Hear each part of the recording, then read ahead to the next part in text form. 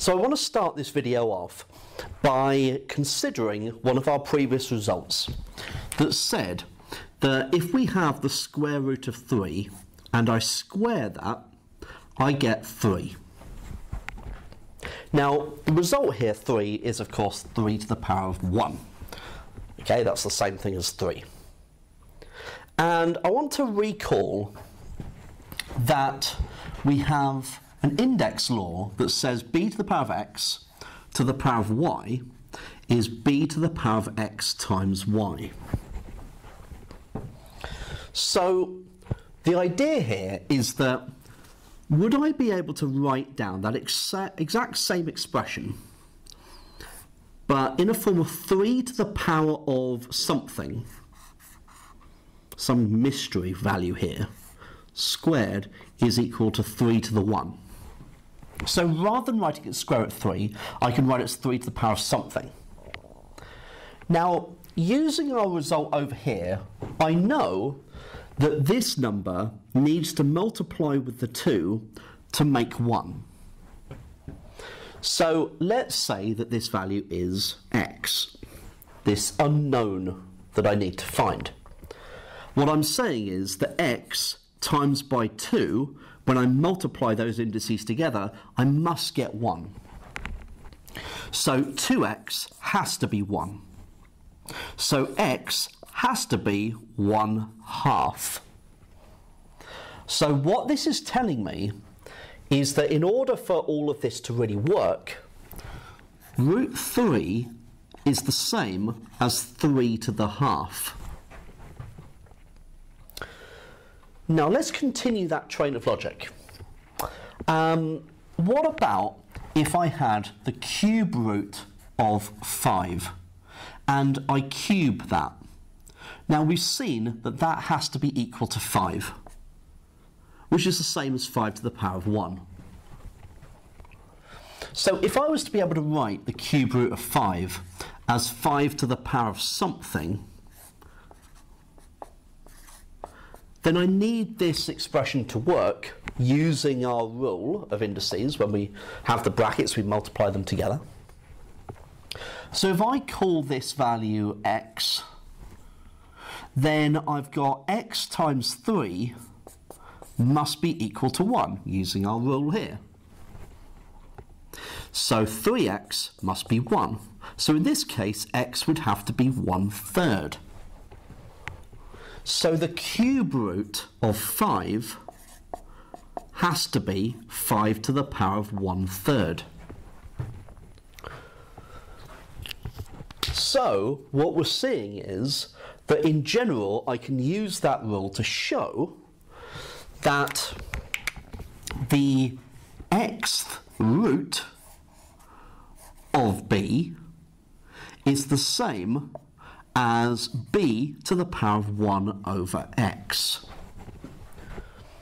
So this is another rule that we can add to our rules of indices, our laws of indices.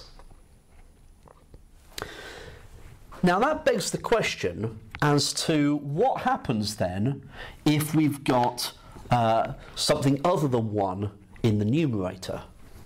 Now what does that mean? So let's just rub this out for the moment. Let's explore that.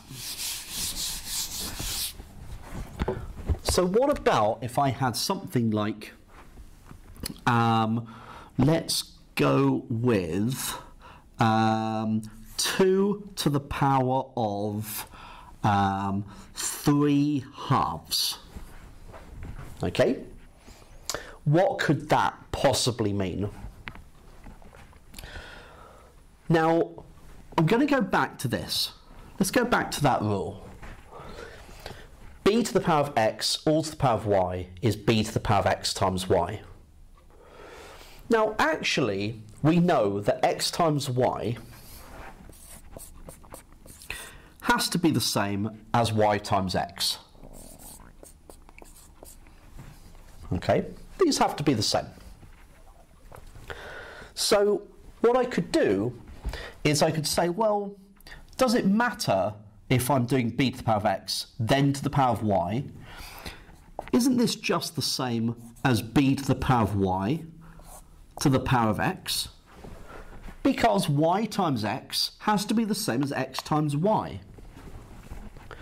So actually the order in which I apply the two powers doesn't matter. Okay, so that's the first thing. The second thing is that 3/2 is the same as saying, well, that's 3 times 1/2. Okay, so 3 over 2 being the same as 3 times 1/2 means that I should be able to write that as 2 cubed to the power of 1/2, or, given that 3 times 1/2 is the same as 1/2 times 3, as 2 to the power of 1/2 to the power of 3. Both of these two things must be the same. So, 2 to the power of 3/2 being the same as 2 cubed to the power of 1/2 is the same as 8 to the power of 1/2, or the square root of 8. These two things have to be the same, which is the same as 2 to the power of 1/2 cubed, so root 2 all cubed, if you like. So what this is telling me is that I could generalise that and say that if I've got b to the power of x over y,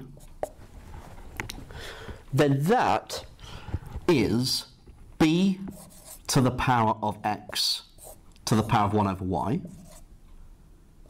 or that's the same as b to the power of y, sorry, b to the power of 1 over y, I should say, all to the power of x. Those two things are the same.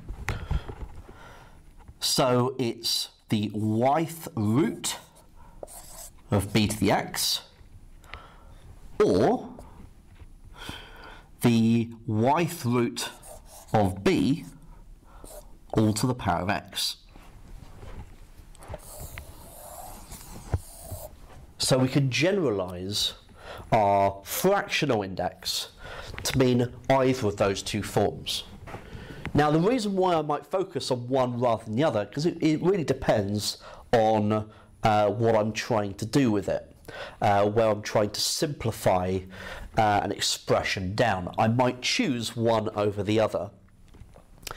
The reason being is I might have something where I go, okay, well, I've got some number to the power of 2/3.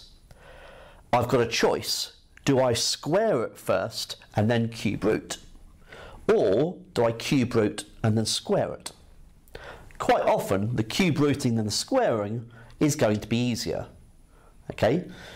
Really depends on the situation, but quite often that will be the case.